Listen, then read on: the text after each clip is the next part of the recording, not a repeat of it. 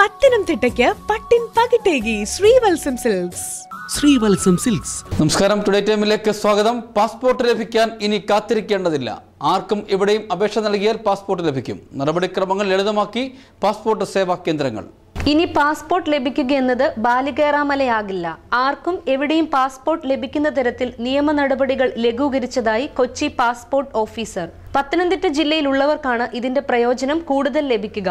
Pathanamthitta head post ഓഫീസിലെ സേവാ കേന്ദ്രം വഴിയാണ് ഇപ്പോൾ പാസ്പോർട്ടിന് അപേക്ഷിക്കേണ്ടത്. ഇനി മുതൽ ഇവിടെ എത്തണമെന്നും നിർബന്ധമില്ല.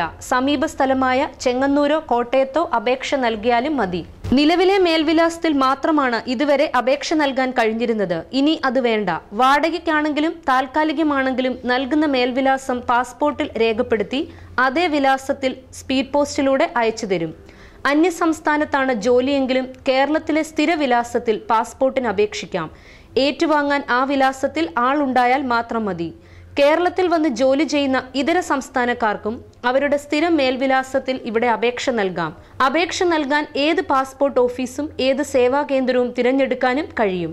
പോലീസ് വെരിഫിക്കേഷൻ നടത്തുന്നതിന് അപേക്ഷകനെ നേരിൽ കാണുകയും ഒപ്പുവാങ്ങുകയും ചെയ്യുന്ന രീതിയും ഒഴിവാക്കിയിട്ടുണ്ട്.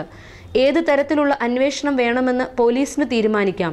നേരത്തെ ജില്ല മാറി അപേക്ഷിക്കുന്നവർക്ക് 5000 രൂപയായിരുന്നു പിഴ ഈടാക്കിയിരുന്നത്. ഇനി അതുമില്ല. പാസ്പോർട്ടിലെ തിരുത്തലുകൾക്കും ഇനി ഒട്ടും ബുദ്ധിമുട്ടേണ്ടി വരില്ല. റീ ഇഷ്യൂ ചെയ്യാൻ അപേക്ഷ നൽകിയാൽ മാത്രം മതി. അപേക്ഷയോടൊപ്പം മാറ്റേണ്ട രേഖയുടെ പകർപ്പ് കൂടി നൽകണമെന്ന് മാത്രം. സ്ത്രീകളുടെ പാസ്പോർട്ടിലെ സർനെയിം മാറ്റുന്നതായിരുന്നു ഏറെ ബുദ്ധിമുട്ടായിരുന്നത്. ഇനി ഇതിനൊരു അപേക്ഷ നൽകിയാൽ മാത്രം മതിയാകും. പേര് മാറ്റുന്നതിന് പഴയതുപോലെ 2 പത്രങ്ങളിലും പരസ്യം ചെയ്തിരിക്കണം. 2 തിരിച്ചറിയൽ രേഖയും ഹാജരാക്കണം. ജനനത്തീയതി പല രേഖകളിലും വ്യത്യസ്തമായി കിടന്നിരുന്നത് ആധികാരികമായി ഒരു രേഖയിലുള്ള ജനനത്തീയതി പാസ്പോർട്ടിൽ രേഖപ്പെടുത്തി കിട്ടും.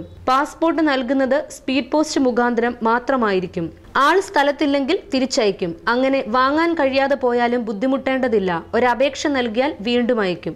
ഇന്ത്യയിൽ ഇതുവരെ 6 കോടി പേർക്ക് മാത്രമാണ് പാസ്പോർട്ട് ഉള്ളത്. മെട്രോ ടുഡേ ടൈം സമർപ്പിക്കുന്നത് കോന്നി പട്ടണത്തിന്റെ തിരക്കുകളിൽ നിന്നൊഴിഞ്ഞ് ശാന്തസുന്ദരമായ അന്തരീക്ഷം. കിഴക്കുപുറം SNDP യോഗം ആർട്സ് ആൻഡ് സയൻസ് കോളേജ്. വിശാലമായ ലൈബ്രറി, മികച്ച അധ്യാപനം, തികഞ്ഞ അച്ചടക്കം, വിശാലമായ കളിസ്ഥലം എന്നിവ ഈ കോളേജിന്റെ പ്രത്യേകതകളാണ്. Computer lab, physics lab, electronics lab, PG കോഴ്സുകളടക്കം 9 കോഴ്സുകൾ. സാങ്കേതിക മികവാർന്ന പഠന സൗകര്യങ്ങളും മികവുറ്റതും ലളിതവും നവീനവുമായ അധ്യാപന രീതി. MA English, MCom Finance, BSc Physics with Electronics, BSc Computer Science, BCom Computer Application, BCom Finance and Taxation, BCom Travel and Tourism, BA Economics, BA English and Journalism.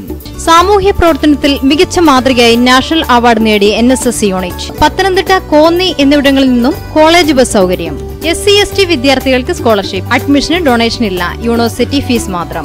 SNDP യോഗം arts and science college, Kizhakkupuram. Phone 0468234999 9497767870. MG university affiliated college. പത്തനംതിട്ടയിലെ number 1 online news ചാനലായ metro TV ലോകമെങ്ങും കാണാം നിങ്ങളുടെ വിരൽത്തുമ്പിൽ. ഫോണിലും ഫേസ്ബുക്കിലും യൂട്യൂബിലും play സ്റ്റോറിലും. Pathanamthitta metro TV live.com, വിശ്വാസ്യതയുള്ള വാർത്തകളുടെ ഉറവിടം. മെട്രോ TV വാർത്തകൾക്ക് അതിരുകളില്ല. ലോകമെമ്പാടും കാണാം.